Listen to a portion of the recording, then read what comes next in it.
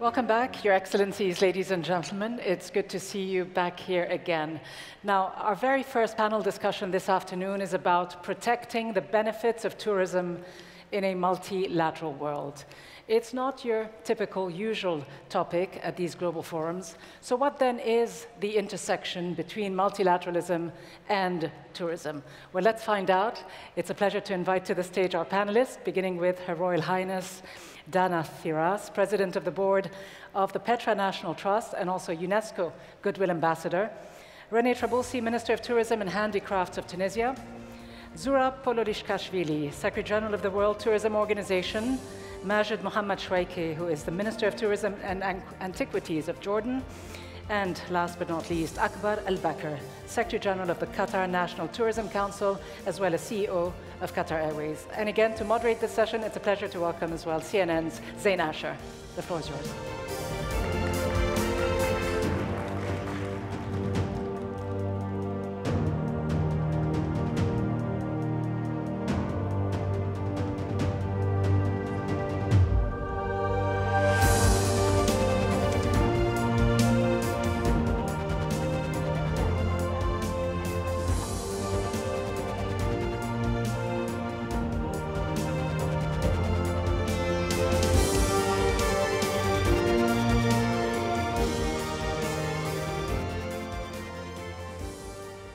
Everyone. I think we can all agree that tourism is a huge factor when it comes to economic growth and global development.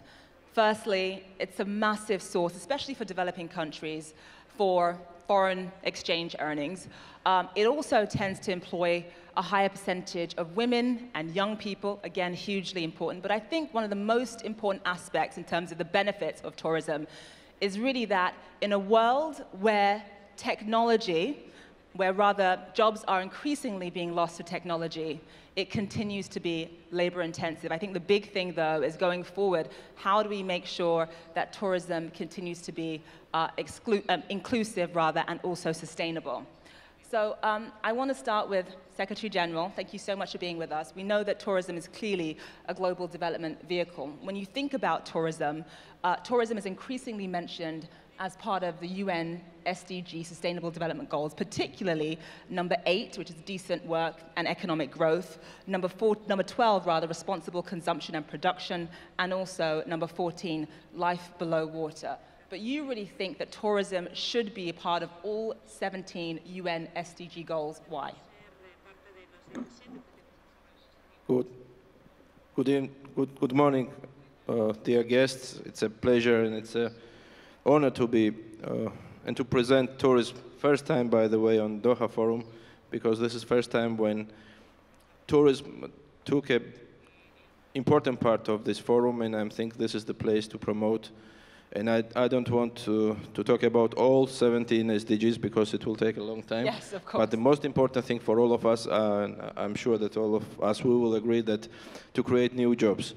We mentioned many times that the best recipient, the best opportunity to create new jobs, the fastest one is tourism. Tourism can create, and we are supporting and we're doing a lot of things to create new jobs all over the world. So always, this is our main objective. Now, there are some sub-objectives which goes in parallel with to create the new jobs. First of all, it's education. Without competitive jobs, it's important to go parallel in the fast-growing sector, which is one of the fastest-growing sector in the world. And for that reason, we are focused a lot on education. This year, we announced like a year of education and tourism. Next year, we want to go further, and we are going to announce rural tourism year. We want to support new destinations, new places, new tourism opportunities, again, to create new jobs and to expand our knowledge and our educational centers worldwide.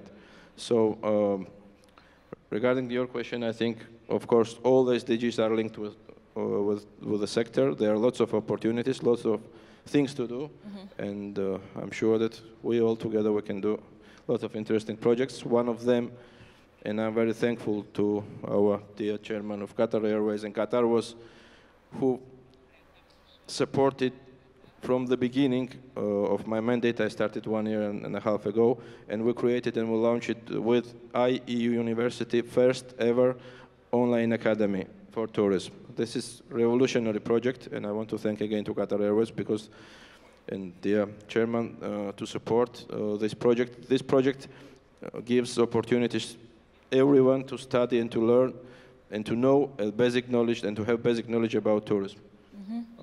I think that next year we will focus and we will support to expand these courses all around the world.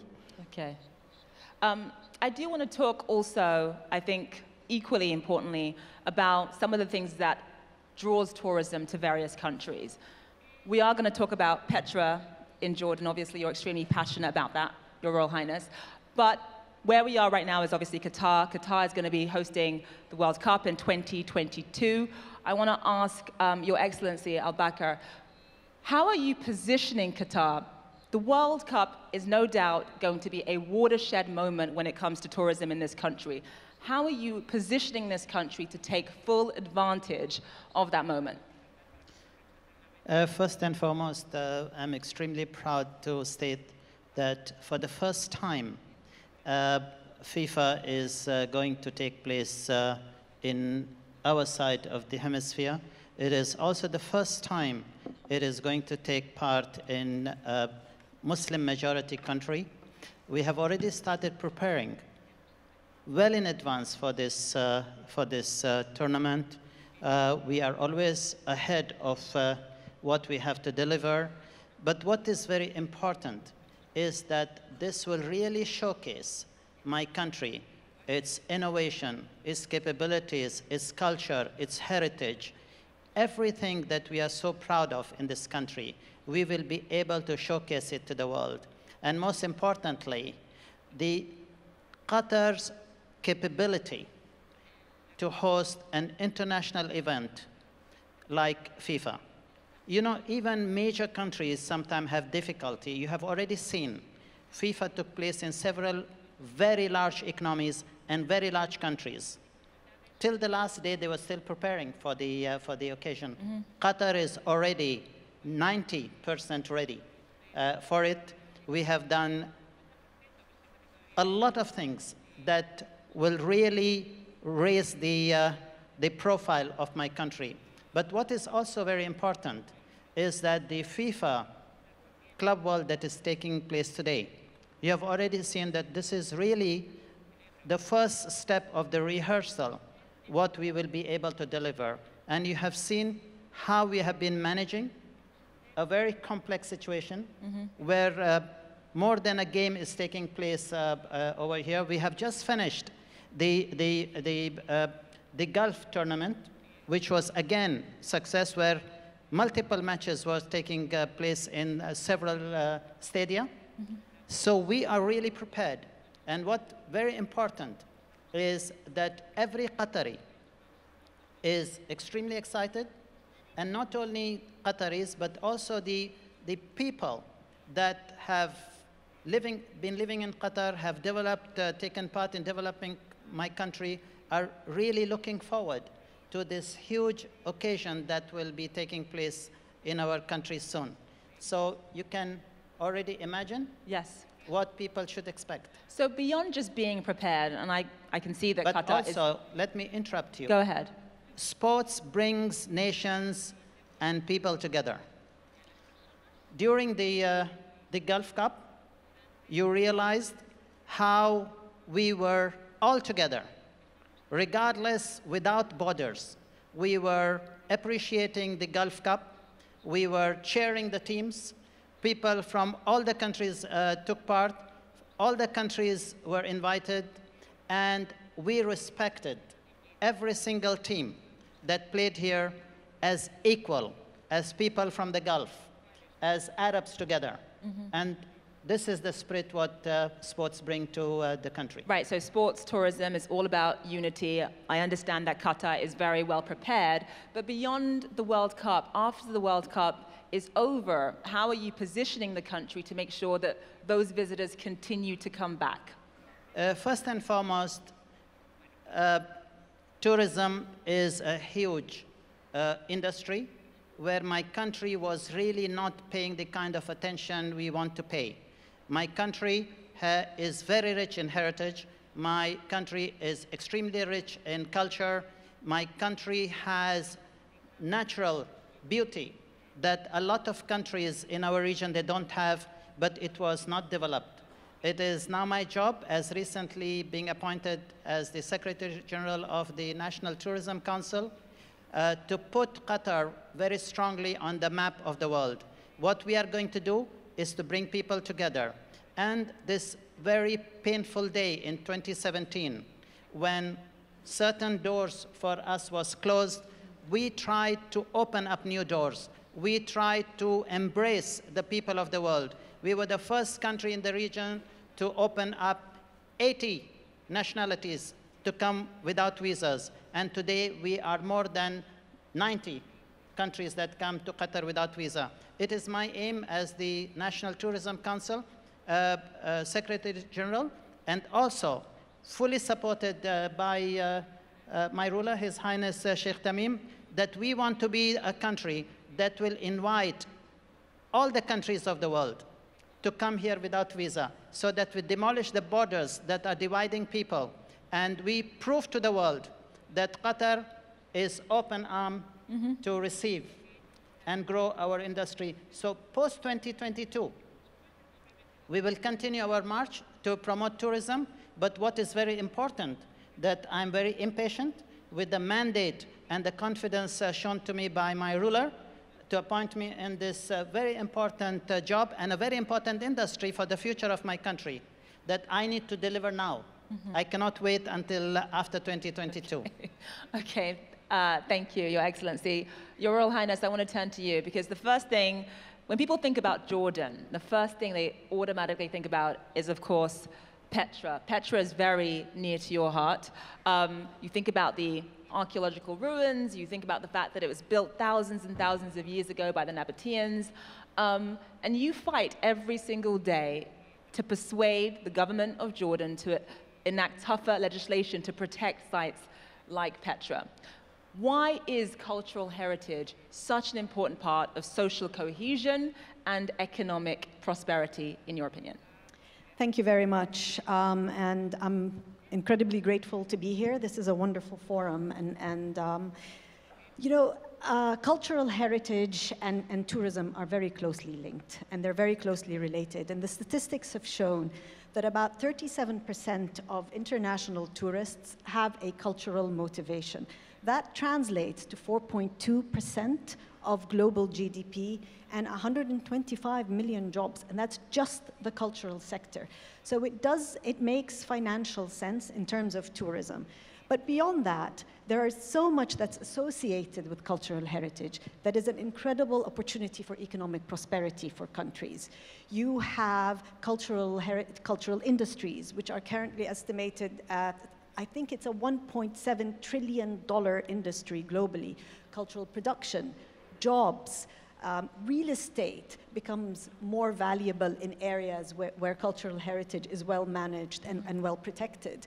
And so there are all of these direct economic values that are related to cultural heritage. Beyond that, we've got to expand the way we think about cultural heritage. And traditionally, it's always been that, you know, it's one part, integral part, but it's one part of the tourism industry. And I'm always saying that it's the other way around. The tourism industry and the cultural heritage industry are strong, they're separate, but they're very closely related.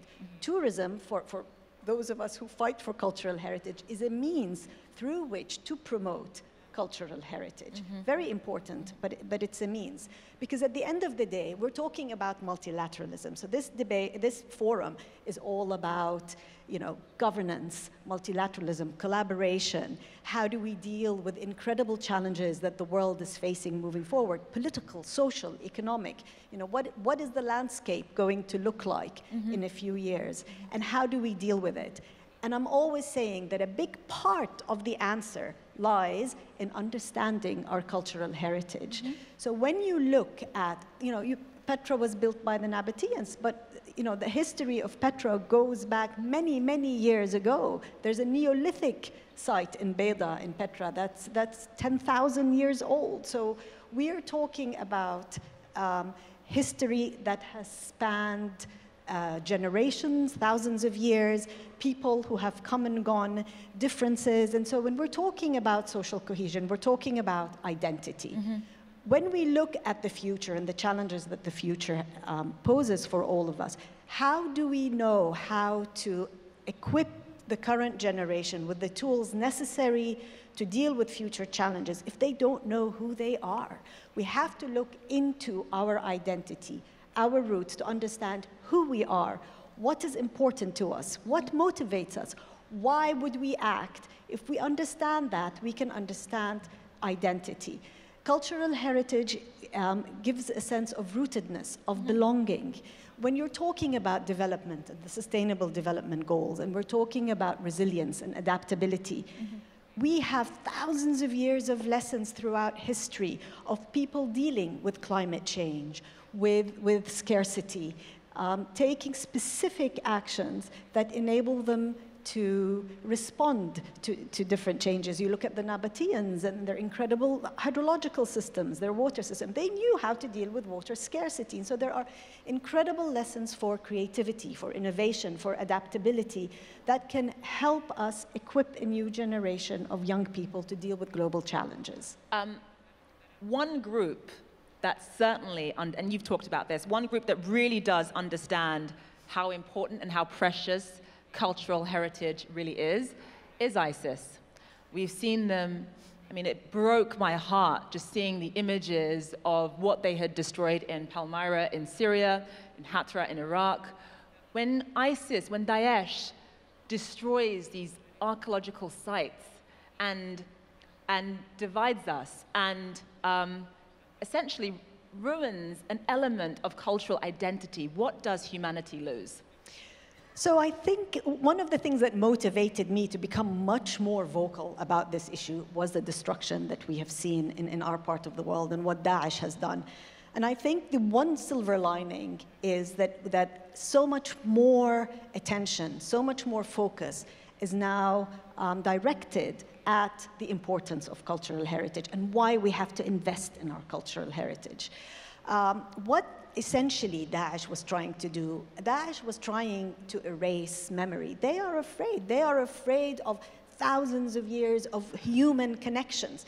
They are afraid that we look around and we recognize that at the end of the day, there's a common thread of human history that unites all of us. There are values that we all share as human beings, values that we celebrate today in our current global governance systems. So what they were basically trying to do is physically and psychologically to erase those connections between people, to erase a narrative that embraces diversity, that embraces differences, and replace it with one that rejects diversity, with one single narrative, which is the path to discrimination, to atrocities against people. And that essentially was a lesson for me about not only why cultural heritage is so important in my country, but globally how important it is to ensure that the global narrative about who we are and about what connects us is one that embraces diversity and embraces differences. And I think this narrative is very important to think about and to promote, particularly when we're talking about a multilateral world and a world that should have collaboration between people and between nations at the core of it. I want to talk about the importance of building a really resilient tourism sector in the face of many threats. I want to turn to you, Your Excellency, Mr. Trabelsi of Tunisia. Mr. Trabelsi is going to address us in French. So those of you who speak English or Arabic, if you could use your headset so we can all understand. Your Excellency, Tunisia, as we know, has suffered a handful of lone wolf attacks. You think back to the attack in Tunis, the Bardo National Museum. You think back to the same year, 2015, the attack where a lot of British people died in Sousse. at a beach holiday resort, and several other smaller attacks, including this year near the French embassy. What is the strategy to building a much more resilient tourism sector in the face of these threats, when you have European tour operators essentially cancelling their tours following an attack? Ok, merci. Tout d'abord, je voudrais remercier les organisateurs de nous avoir invités, surtout m'avoir permis d'assister à ce panel. Aussi, je voudrais, en me trouvant ici au Qatar, féliciter le projet Dear Qatari tous heures. Comme vous le savez, dernièrement, on a inauguré un superbe hôtel dans le désert tunisien qui s'appelle la Nantara, avec 93 villas. Et aujourd'hui, il se trouve que ce projet, un des meilleurs investissements en Tunisie, qui a été fait par les Dear Qatari, il a été inauguré, ça fait 15 jours, et il est pratiquement plein à partir d'aujourd'hui jusqu'à 6 janvier, avec une moyenne de 400-500 euros les chambres et avec des suites à 4 000 $. Et pour vous dire que le tourisme en Tunisie de haute contribution commence à revenir petit à petit. Pour répondre à votre question, c'est vrai que la Tunisie a énormément souffert, déjà depuis 2011, mais surtout en 2015, on a eu 3 attentats très très durs. L'attentat de Sousse et le musée de Bardo et un attentat contre la police présidentielle. La Tunisie depuis, la Tunisie a commencé à sécuriser les frontières et la ville et les zones touristiques. Et depuis 2017, on va dire qu'il y a un retour de tourisme en Tunisie. La sécurité, bien sûr, elle est primaire dans les hôtels. Nous avons sécurisé tous les hôtels, tous les zones touristiques, les musées où les touristes visitent, les souks, les centres commerciaux, les centres-villes. Tous ces centres-là ont été sécurisés.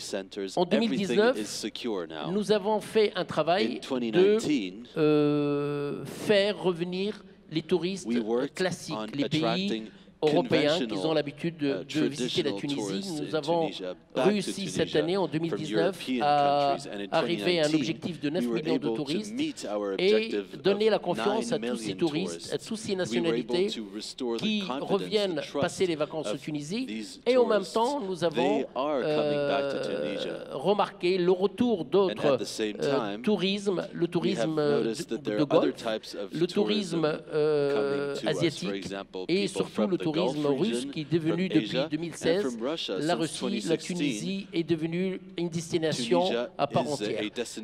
Pour nous, c'est très important la sécurité. C'est très important de faire confiance, d'avoir la confiance des tour opérateurs.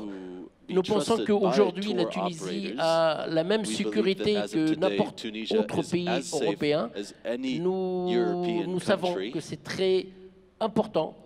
Facteur sécurité. Nous avons facilité aussi l'accès à la Tunisie par la suspension des visas touristiques et aussi aujourd'hui pour les zones culturelles, les sites archéologiques, nous avons remarqué un retour extraordinaire des excursions dans les sites. Vous savez qu'en Tunisie, il y a à peu près une centaine de sites. Certains, ils sont très anciens et très importants, très demandés par les touristes. Aujourd'hui aussi, la Tunisie est devenue un pays où le tourisme médical est très important, le tourisme culturel, le tourisme écologique, le tourisme alternatif, un sujet très important aujourd'hui pour la Tunisie. De plus en plus, on a des produits, on a des hôtels, des maisons d'hôtes, des gîtes ruraux qui se montent dans l'intérieur de la Tunisie. Comme vous avez parlé tout à l'heure, la main-d'œuvre est très importante. Donner à travailler aux gens en Tunisie, c'est quelque chose de très important dans le tourisme. Aujourd'hui, le PIB en Tunisie, c'est 14 points. Il y a à peu près 500 000 qui travaillent grâce au tourisme en direct et 2 millions en indirect. Le fameux projet qatari dans la zone d'Outouzer, il fait travailler à peu près 300 emplois directs. et surtout ces emplois sont dans la zone de désert tunisien, c'est des projets très importants. En tous les cas, moi je peux vous rassurer qu'aujourd'hui le tourisme revient en force sur la Tunisie. Pour l'année 2020, il y a une demande extraordinaire pratiquement du monde entier. On commence à voir des touristes qui viennent des États-Unis, de Canada et surtout du Moyen-Orient. C'est un retour à la confiance vers la Tunisie. Thank you, Your Excellency. So for those of you who didn't or who don't have headsets, I'm going to attempt to just sum up with my university level French. Basically, His Excellency was saying that, yes, it is true that there were several terrorist attacks and that did have a negative effect on the tourism sector. However, tourism is slowly beginning to come back thanks to an incredible amount of security that they've put in place in certain areas that tourists visit, including souks and various other areas. And now the tourism sector is coming back. They actually received about 9 million visitors so far this year. So thank you very much. I hope that was a good translation from my university French. Thank you so much. So, Your Excellency, one of the things, just going on to what Mr. Trabelsi said, about just the importance of developing a resilient tourism sector. Some people say that excessive tourism can actually lead to terrorism. Obviously, we know that Jordan is incredibly safe. There have been a few blips on the radar, but it's incredibly safe, one of the safest places in the region. But Petra actually received about 10,000 visitors in one day this year, which is a record number. For those people who think that excessive tourism can actually make a place less safe, what do you say to those people? Thank you so much, and it's a great pleasure for me to be here today, and I would like to thank Excellency Akbar Bakr for his gracious hospitality, because honestly, I think being here together, just exchanging thoughts and dialogue is very important for the future. Going back to your question, each challenge has an opportunity attached to it. So definitely Jordan has shown its resilience and perseverance, and it has shown that it's an ambassador for peace in the region as well. We call it the safe haven of the region. That's why I think excessive tourism, or let's say over-tourism, which there are many, many ways of addressing how can, let's say, excess number of tourists at one place make us think, what do we need to do in order to mitigate any risk with these very important historical places? One factor which we realized that for Petra, and we call Petra, Wadi Rum, and Aqaba the Golden Triangle. And definitely there is a huge demand for people to go there, which allows us to think of ways and means to mitigate this, let's say, flow of tourists in a very proper way. That's why I would like to talk about utilizing technology as a mean to mitigate these risks. If we have the right technology, if we have the right connectivity, we can predict, we can plan, we can execute in a different way. That makes me again to think of the opportunities, because Jordan, full of gems. It's not about Petra. Petra is the jewel crown of Jordan, but there are other gems. That's why we started to focus on meaningful experiences other than the historical, let's say, cultural experiences. We talk about faith-based tourism. Faith-based tourism is very important, where we find in Jordan 5 sites known as pilgrimage, Christian pilgrimage sites. That's why we need to change the way we market Jordan. We need to change the way we package, let's say, when we address different tourists, that we have faith-based tourism, we have health and wellness tourism, we have adventure tourism, we have the filming industry that is becoming very new, and it's having a huge impact on local communities. So we look at these things, and it obliges us to look at marketing, packaging, and communicating Jordan in a different way. That's why we're saying that collaboration and synergies and coordination between all stakeholders is very important. Local community is very important. The right bylaws in place is very important as well. We need to have modern, enabling bylaws in order not to hinder the future growth of the tourism sector, because tourism is not an industry. Tourism is becoming the industry for future growth. That's why I think it's very important to work together, government, private sector, local communities, in order to make the best out of this industry. Yeah, you bring up a good point, Your Excellency. It's not just about Petra, it's not just about the Jordan of antiquity, the ones that we've read about in the Bible, going to where Jesus was baptized, but there is a very, very different type of Jordan, a very modern Jordan.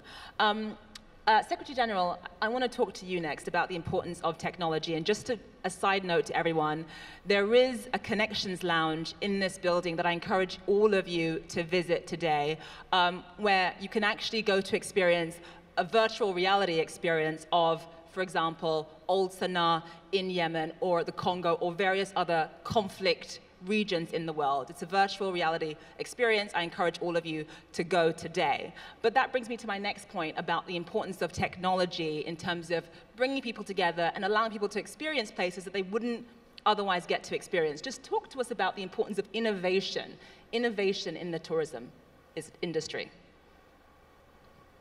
I will come back to football and congratulate, because I love football, and I will talk why I'm talking about football. I want to congratulate Qatar, and I will add 2 or 3 more remarks our dear chairman mentioned. This is first time when the country with a population of 2 million will host World Cup. This is something very special. I mean, even Uruguay, where World Cup started in 32, has 3.5 million. This is first time when Middle East and the region will host World Cup.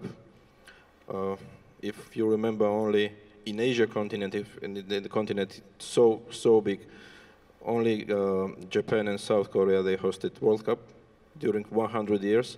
This is first time when all of us, if you will invite us there, Akbar, we can see all matches during the day without using an airplane. This is something very special. This is innovation. Now, talking about football, we are the first UNWTO and again Qatar Airways who started to link together sports and tourism. And we announced first startup competition, tourism and sports, because again we want to link and we see that the sport is becoming the very important part of tourism, and we launched it with the Football Club Barcelona. Why? Because Football Club Barcelona is the only club in the world who is focused on innovation. And Barcelona itself, like city, and I'm sure that we will use Qatar like a nice showcase in innovation after World Cup. And your question was very interesting. We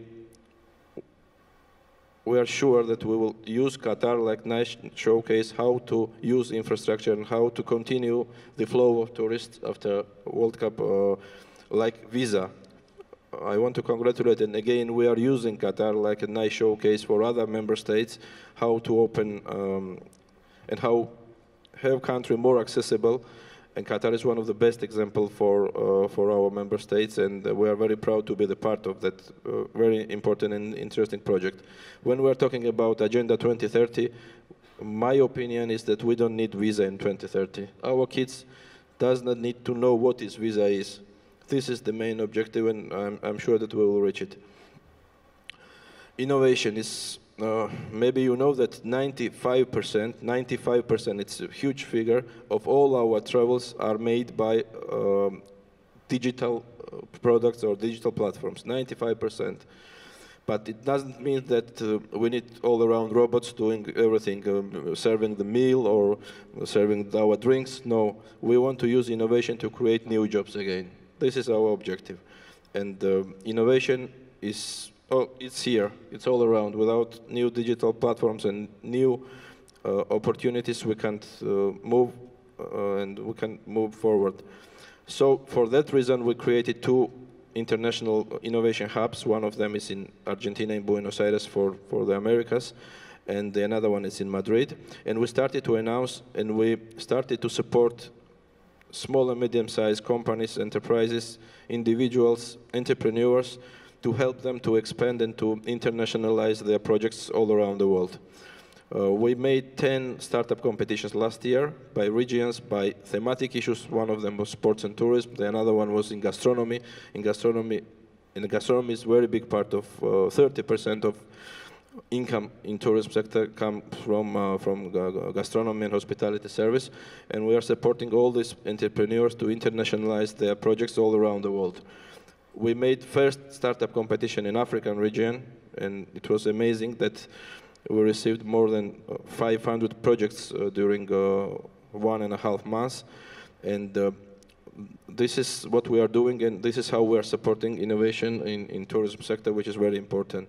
I don't want to forget the Tunisian case. This is another very important, and I want to congratulate Minister because after 2010, which was the best year for Tunisia, they are recovering, and as Minister mentioned, they have already 9 million, which is, I think, a big and successful story, and we want to use, like Qatar for visa, Tunisia, how to recover, unfortunately, after this very difficult and tough situation, and many countries has this kind of issues, and again, it's complex, you know, it's not only about communication, it's not about only security. This is full package which country needs to be prepared, if there is a need, of course, and Tunisia is another very interesting nice showcase for our member states. Right, so Tunisia has done an excellent job of actually bringing back tourists in the wake of course, Jordan, another example for culture and tourism. Culture is, again, one of the culture and tourism are like brother and sister, and yeah, I mean, it's the same, I think so, and we always use Jordan, one of the best example, how to link culture with the tourism sector. But speaking of resilience and speaking of bringing back tourism, Your Excellency Akbar, I want to just bring you into this because on the one hand, Qatar has an excellent opportunity with the World Cup in a couple of years, but at the same time, it is dealing with regional politics, with the blockade. Just walk us through how you go about, again, just talking about resilience, talking about the fact that Qatar Airways lost a number of destinations because of the blockade, but I guess looking at things more positively, it forced you to diversify where your tourists come from and innovations and just sort of differences in thinking when it comes to visa policies and that sort of thing. Just walk us through that. You are asking me a question about my favorite subject. Let me tell you that when it comes to resilience, I don't think there is any other country in the world that could prove resilience more than my country. I don't need to dwell upon the past, but you can see that you are here. You can see the interest Qatar has gained. You can see how we overcome the biggest challenge in the history of my nation. And we came out of it with flying colors. First, you mentioned that I lost a number of destinations, but very little people know that we lost 18 destinations and we replaced it with 20. We have added 35 destinations from the time of that dark day of 2017. Qatar Airways is today the flag carrier of my nation worldwide, and what we did in this short period of just over 2.5 years is to continue our life, to keep on innovating, to keep on promoting ourselves around the world. And there is nothing better promoting Qatar around the world is Qatar Airways. I'm very proud also to say that just before I came here, I was given statistics that, issued by an international aviation body that Qatar Airways is the only airline that has grown in 2019 compared to our peer group in the region. 2 airlines have shrank, while Qatar Airways has grown with double digits. So it shows you the resilience Qatar has and its people have. And what we are going to do for the FIFA, I know that I have very little time, so I don't want to prolong, because I'm sure you need to grill another couple of people here before we end. What it shows to the world is that we are absolutely prepared to all the challenges, and we will make sure that we have done our job to the highest standards that is expected by FIFA. And we have continued to prove ourselves, and we will continue to prove ourselves in the future to deliver what everybody in the world expects from the state of Qatar. Thank you so much, Your Excellency. I do want to, before we only have 5 minutes left, but I think it's important to, for everyone in the audience to really understand the role that tourism plays in climate change and in sustainability, just because I think that's a very important part of this discussion. Your Royal Highness, just explain to us, how does tourism factor into climate change? Because I think that there are very few people who understand what that link actually is. Well, I think to start with, tourism is an enormous industry. I mean, the Secretary of the UNWTO has given us some of the statistics. It's an enormous employer. It's an enormous producer. It is part of many sectors: construction, food, transport, and all of an industry of this size has to have an impact on the emissions of greenhouse gases, carbon, and everything else. So naturally, yes, there is a huge impact when it comes to global climate change. And given that this is such an important industry and one that is growing very, very rapidly and outpacing many other industries throughout the world, actually, in terms of its growth and interest, I think moving forward, it will continue to have an impact on sort of what I consider to be probably the most sort of existential threat to us as human beings and the systems and the earth that sustains us. And so for those who are involved in tourism, there's a great responsibility to understand what actions need to be taken today, given how vast the growth is going to be in the tourism industry. I think the UNWTO has actually taken a couple of measures, including encouraging people to take public transport and other sustainable tourism becoming a very important concept, and the definition of sustainable tourism has become much more part of the narrative and the approach because of the efforts of the UNWTO. So I think this is something that we need to consider very carefully. We need to consider very specific measures also related to the industry that can mitigate some of the effect of global climate change. It has the subject that is my favorite. It has an enormous impact on cultural heritage. There are sites that are disappearing, glaciers from World Heritage sites that will completely disappear, coastal areas that are already under threat from erosion and sea level rise. So there are very serious threats to cultural heritage. For example, the tourism industry will be impacted more than probably any other industry with severe weather conditions. It will disrupt movement. It will threaten destinations that are tourism assets as well. And so it's a wide-ranging, actually, threat to global climate change that we have to be looking at.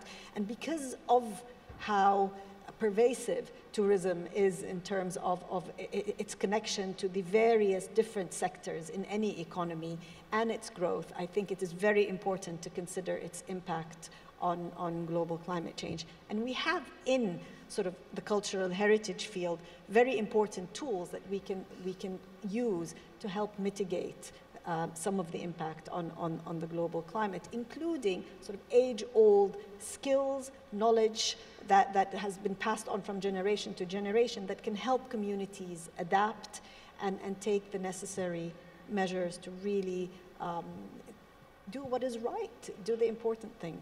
And just before we go, final question for Your Excellency, René Trabelsi. Again, this answer will be in French.